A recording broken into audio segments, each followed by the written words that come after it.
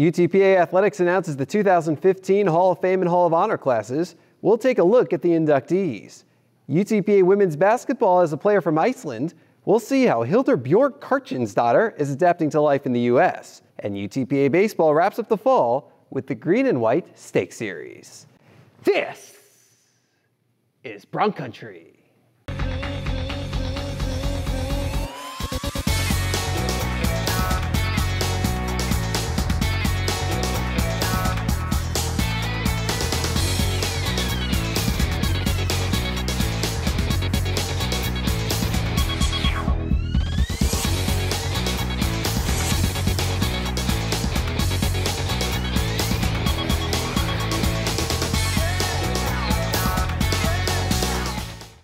Hey everyone, and welcome to Bronc Country. I'm Jonah Goldberg. In 2007, UTPA Athletics started a Hall of Fame and a Hall of Honor class to recognize those whose accomplishments made a deep and lasting impact both on and off the court, field, and track.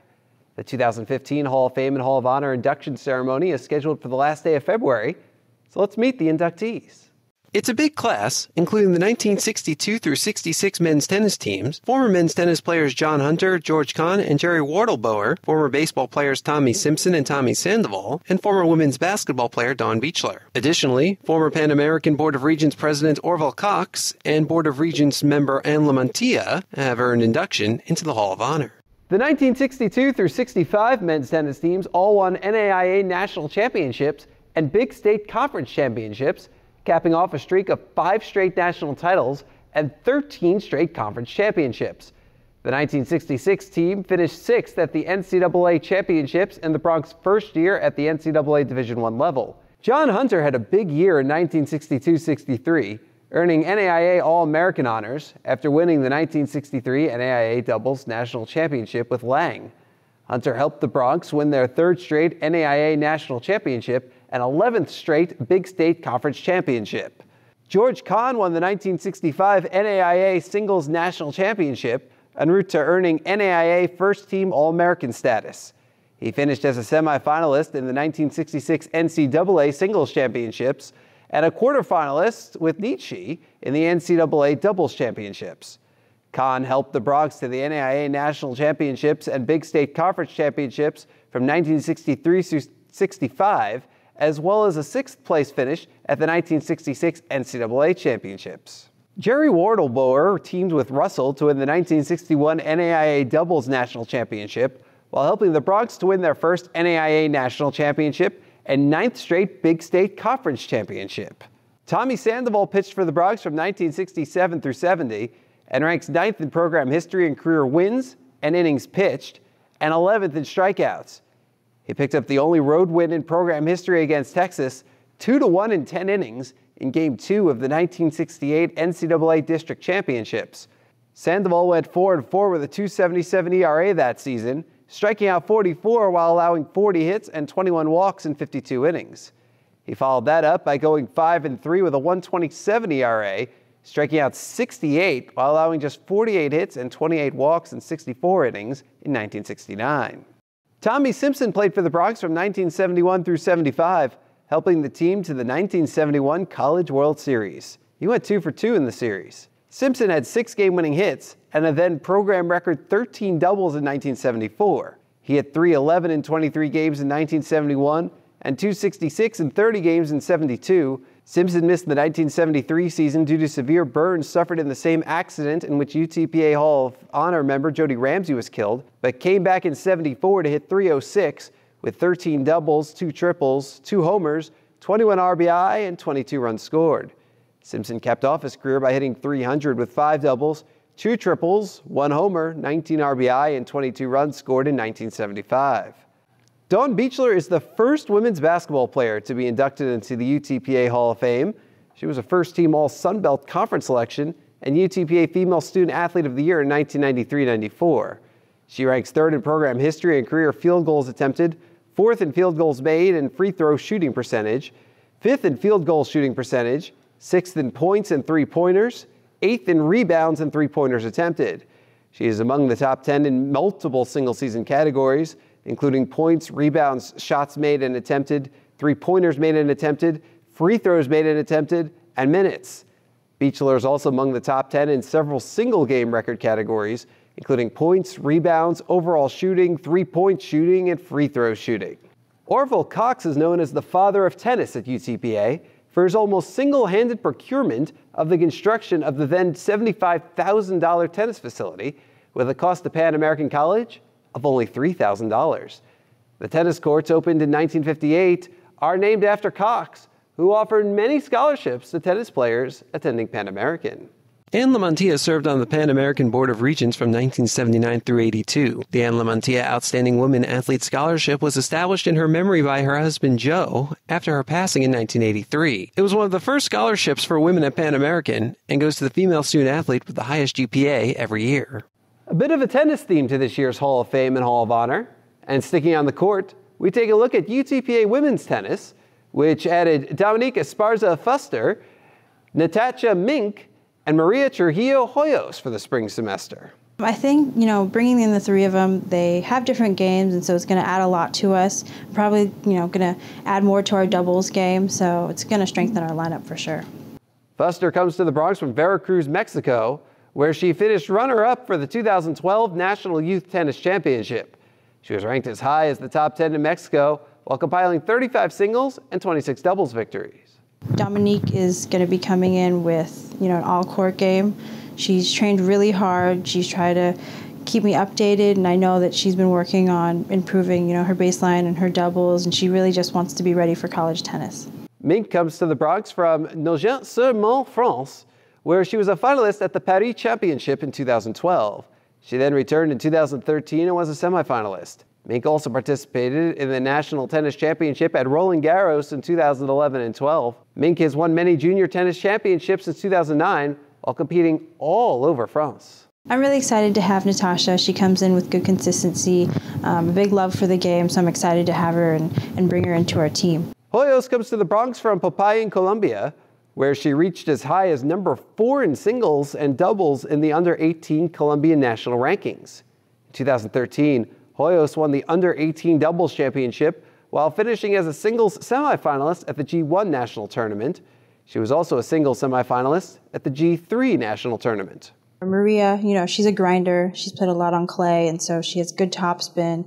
She is probably a stronger game from the baseline, but I know that she's willing to add to her game and also add doubles into her game as well. Think it's tough moving away from home for college? Imagine changing countries too. Coming up on Bronc Country, we learn about the transition for Iceland native Hildur Björg Kjartansdóttir. They are the dreamers and the promise of the future. They are the hope who will lead us to tomorrow. They are the givers who have the passion to serve. They are the visionaries who will celebrate discovery. They will make a difference. They will change South Texas.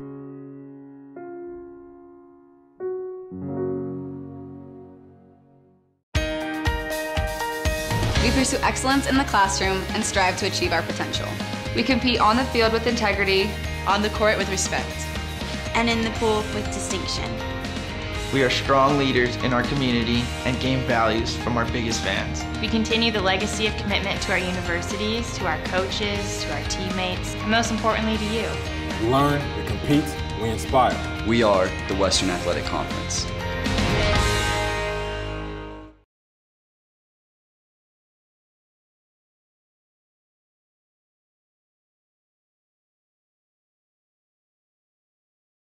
Hildur Björg Kjartansdóttir moved over 4,100 miles from her home in Iceland to come play for the UTPA women's basketball team.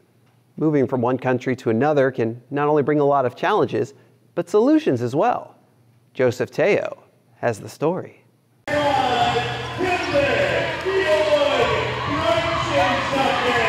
The Bronx are off to one of their best starts with some help from their Icelandic edition freshman Hildur Björg. Coach Larry Tidwell talks about recruiting the 6'2" forward. Went up there last March and saw her and liked her and offered her, and we got it done, and she's now a UTPA Bronc. Being such a long way from home can take some adjustments, but Hildur is adapting well. Where I come from, I think it's the weather is the biggest difference. but yes, it's also like a small community. For Hildur, the biggest transition wasn't the weather.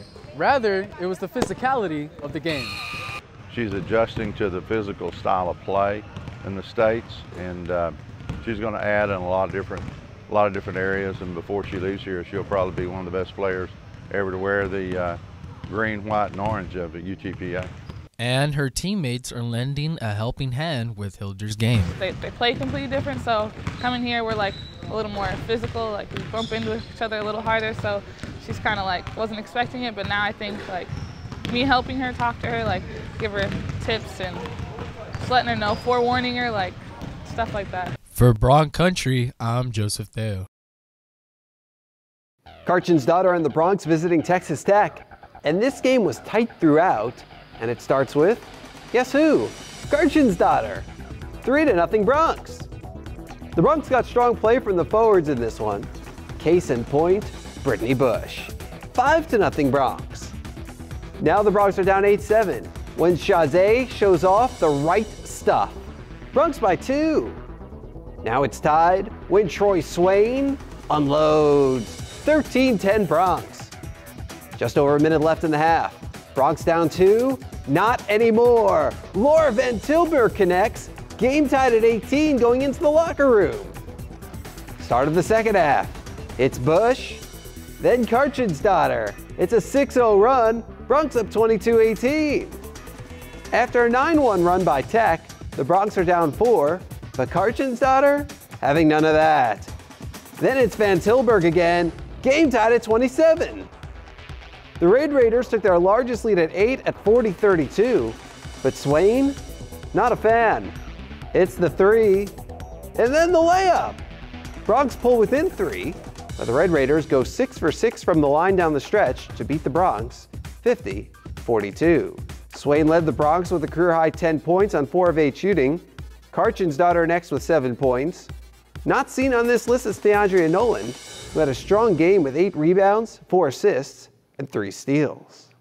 Out of the 12 games we played 11 extremely hard, and Tech was a very good game. We played extremely well defensively, but just couldn't get it done from the field as we shot below 30% and had our chances, and we missed layups and easy shots, and it's just something you can't explain. I don't know why the ball doesn't go in on a more regular basis.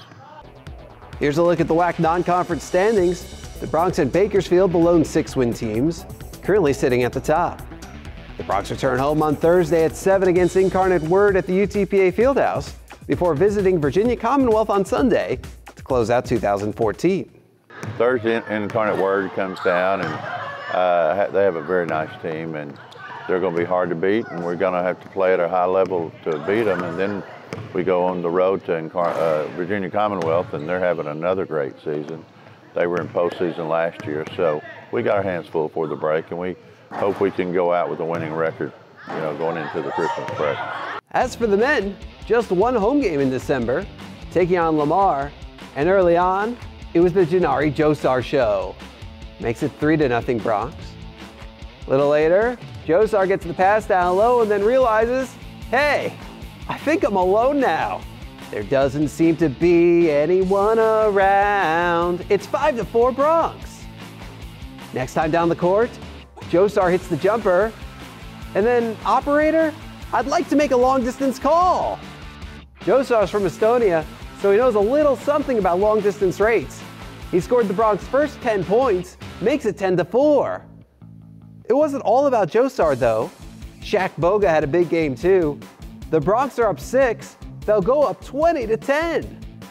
Lamar responds with a 12-run run to take the lead, so Josar takes back over. Draws the contact en route to a pair of free throws. Then a steal by Boga leads to this. Good, and the foul. Josar hits the free throw. Broncs up 26-22. Time winding down before the half. Ed Boga finds Everett Osborne. Broncs up 7 at the intermission. Second half, the Broncs lead is 2, but another steal for Boga, and this time it's Elijah Watson on the finish. And then we're back to Josar. The 3 is nice, but how about the dunk? The rim's still rocking from that one. You know who else likes to dunk? Shaq Hines. The Broncs went up as many as 13. 3.5 minutes to go. The Broncs lead is just 1. And that's when Boga throws down the dagger. Broncs win 66-60. Strong games for a number of players.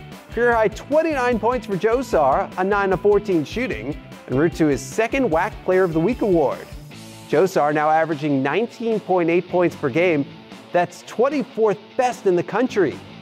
Season high 19 points for Boga. How about Watson? Career high 6 assists to go with just 1 turnover. Career high 5 rebounds, and he hit both of his shot attempts. Dan Camasa with his 3rd straight game of at least 9 rebounds, finishing with 10. The Broncs are now 3-0 at home this season.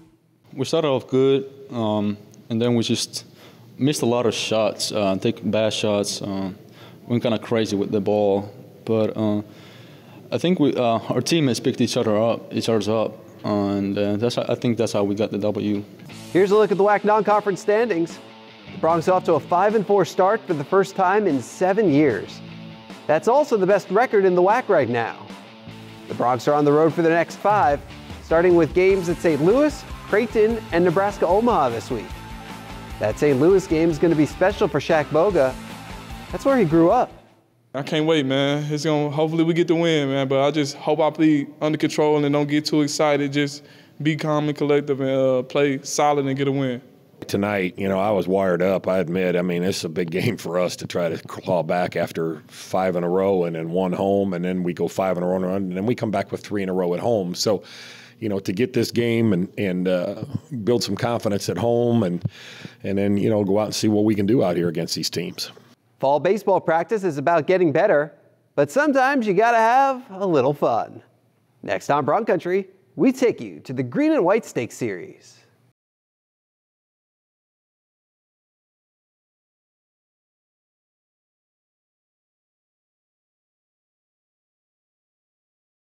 The UTPA baseball team worked hard throughout the fall to improve, with an eye on the season opener in February.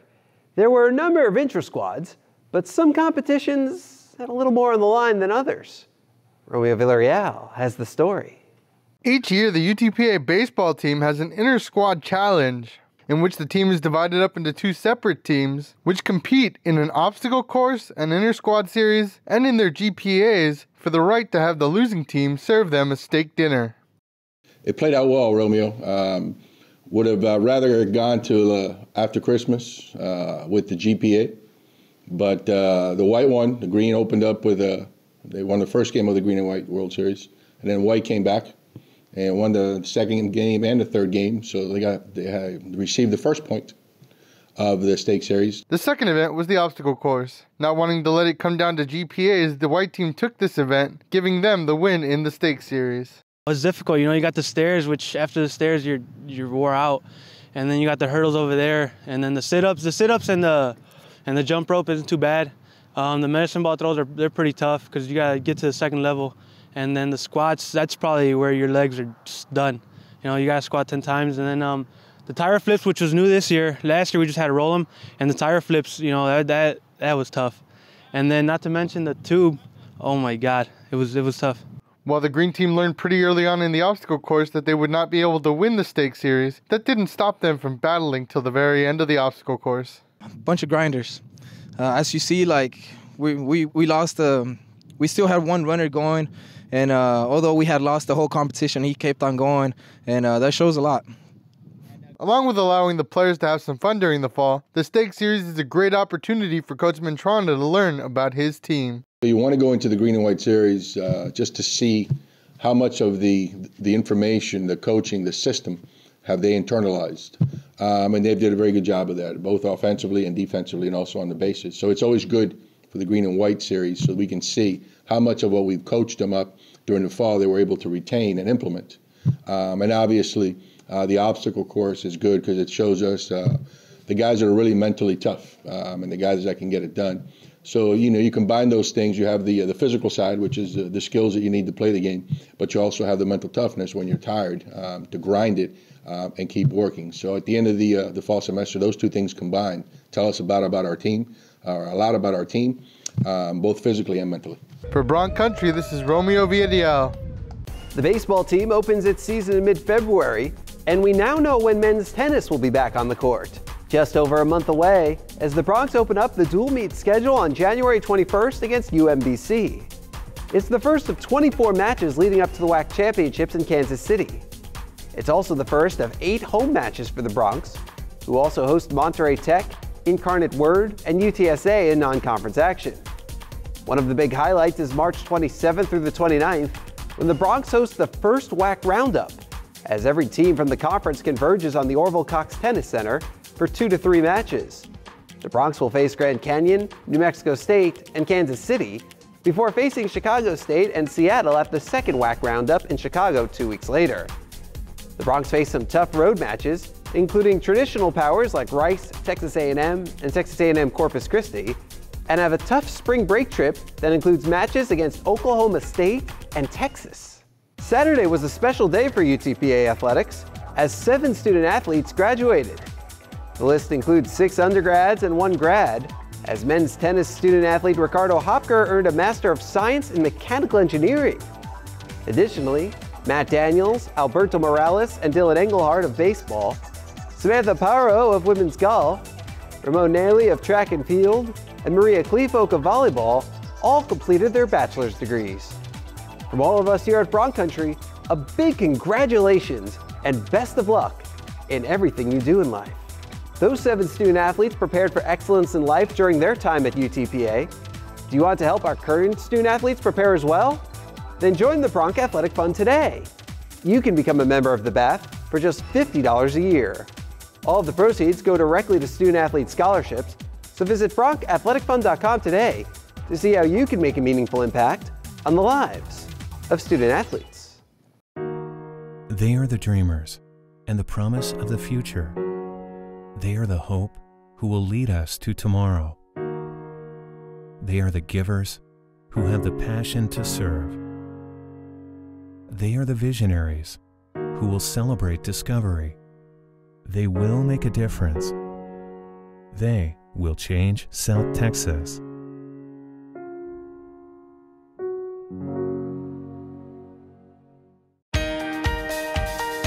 We pursue excellence in the classroom and strive to achieve our potential. We compete on the field with integrity, on the court with respect, and in the pool with distinction.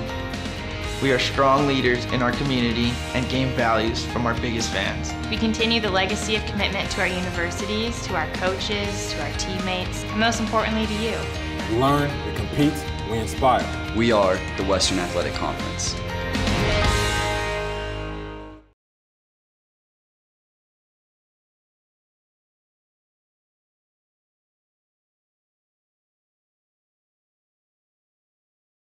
Well, it's winter break at UTPA now, meaning that we have 4 weeks until our next episode.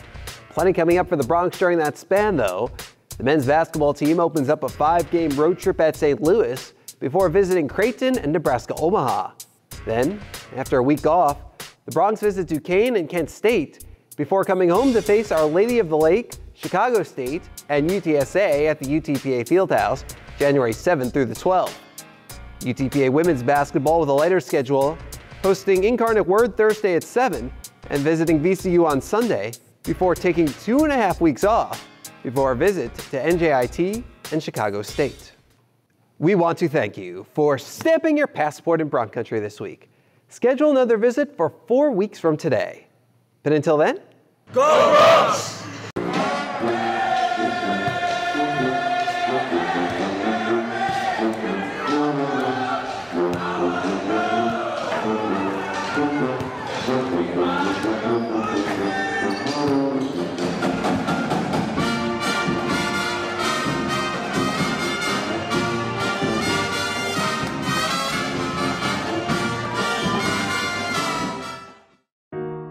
They are the dreamers and the promise of the future.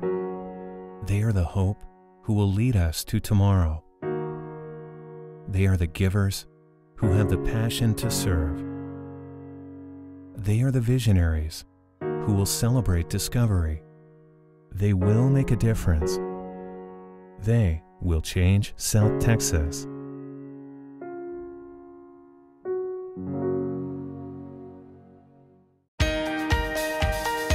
We pursue excellence in the classroom and strive to achieve our potential. We compete on the field with integrity, on the court with respect, and in the pool with distinction.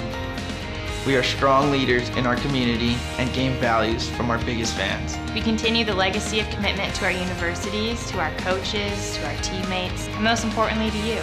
We learn, we compete, we inspire. We are the Western Athletic Conference.